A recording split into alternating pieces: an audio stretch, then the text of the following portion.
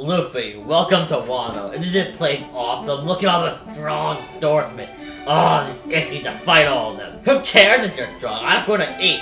Where's the damn food? Zoro, is this like a good food? Luffy, this is an island filled with ancient samurai and ancient legendary swordsmen.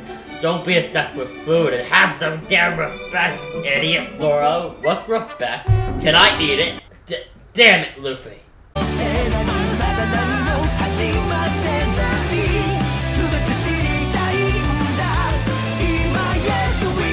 Hello, and welcome to my Wano Kuni predictions video. Today I'll be talking about what I think is going to happen in the Wano Kuni arc. Now first, let's start off with Zoro. Now, I believe Zoro is going to have his backstory revealed, much similar to Sanji's, and this is a vague outline of what I think the backstory will be. As I want to quickly state, everything I say in this video will be elaborated on in future videos in much more detail, but these are just the basic outlines for my theories and predictions for the arc.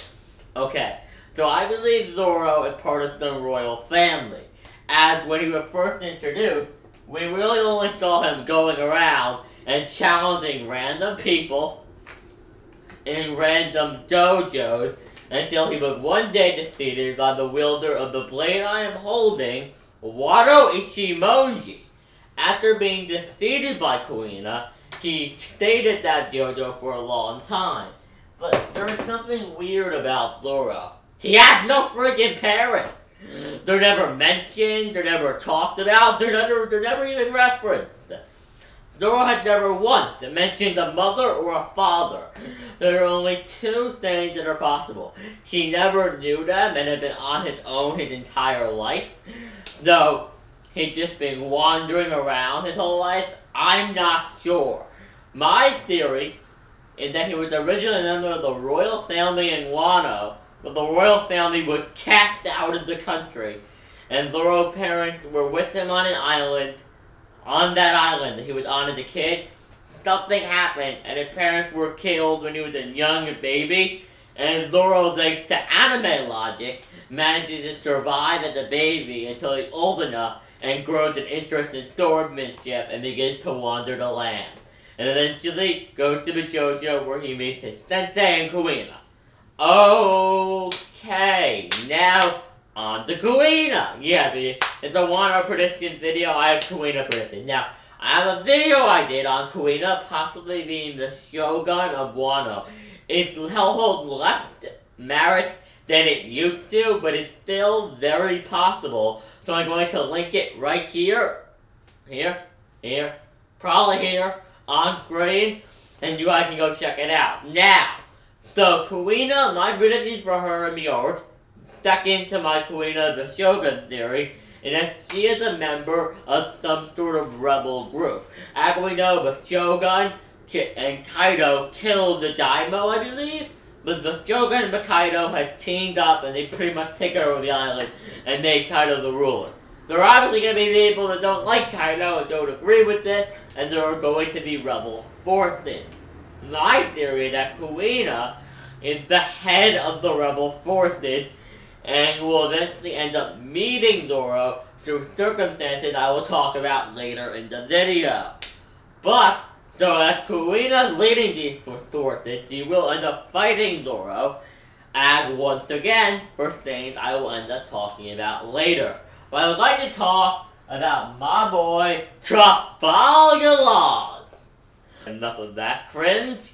No, but in all seriousness, I believe Kaido was granted his ability by the Opi no Mi, room. So, meaning that only people inside Law's room. Only people inside Law's room can hurt Kaido. I believe Law can grant other people the ability to hurt Kaido when they're inside his room, and because the Opi no Mi granted... Okay, now let's talk about my boy, Trafalgar Law. Now, I believe that Law is one of the only people who can hurt Kaido, because I believe the Opi no Mi gave Kaido his immortality, and because the OPOP no Mi gave him his immortality, I believe it can negate it. So I believe Law has the power to hurt Kaido. I also believe he can give other people in the room the ability to hurt Kaido. So he can open up a room, give Luffy the power to hurt Kaido, and they could like Gamma and King Kong the bastard. Wouldn't that be interesting? No, but in all reality, I just feel that this is probably the only way they can hurt Kaido at all at this point. I don't think they're going to win their fight with Kaido, but I do feel if they fight him, this would give them a significant advantage.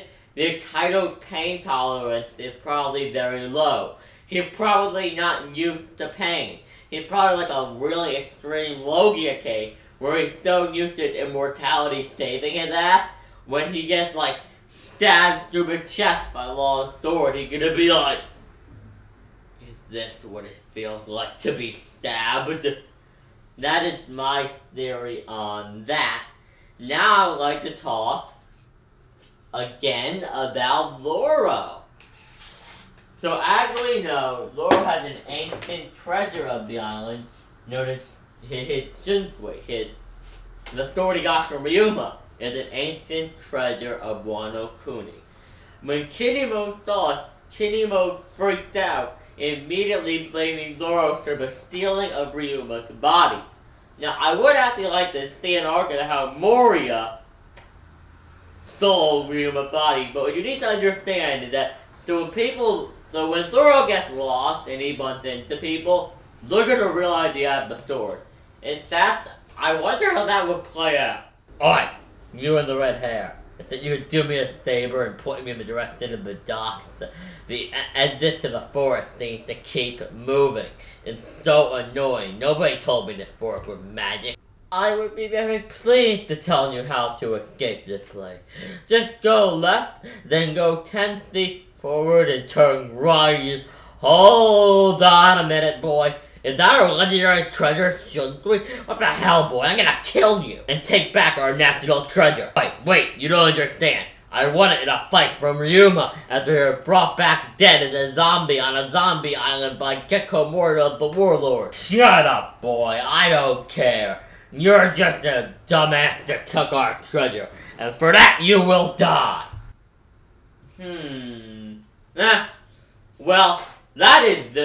That's interesting. Honestly, that sounds pretty accurate, doesn't it, guys? But the point is that Zoro would, of course, then need to be on the run.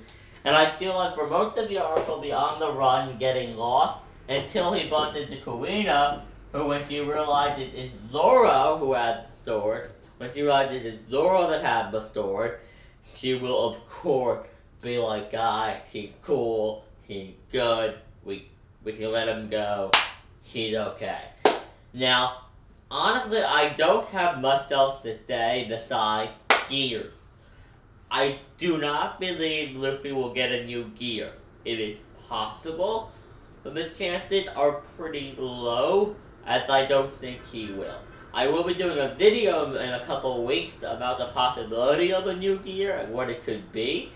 I'm gonna wait until I'm healed up for surgery, because that's gonna be a lot more skits and jokes and craziness. I actually had the sketch planned for this video, but there was a technical difficulty and I had to re-record it. And I don't feel up to re-recording the skit. I'm sorry, but I just had surgery. So can you guys cut me a break? No, but so I don't think Luffy's gonna get a new gear. If he does, I believe it will have major drawbacks.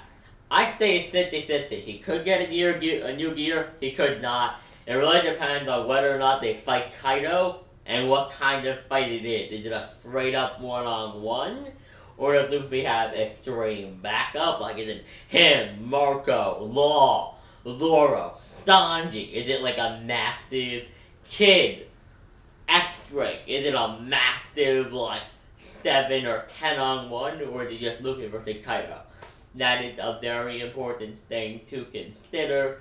But yeah, that's all I have to say. If you enjoyed the video, leave it a like, subscribe for more awesome One Piece content. I actually did videos explaining Gear 2nd, Gear 3rd, and Gear 4th and Nami time attack, which I will link after the video. Subscribe if you enjoyed these videos and want to see other videos.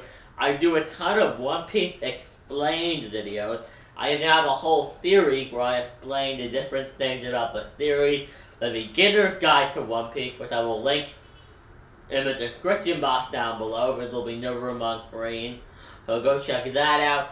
And guys, above all else, I want you to have a great day and tell me your predictions for the Wano Kuni arc in the comment section down below. This is One Piece Nation, signing out.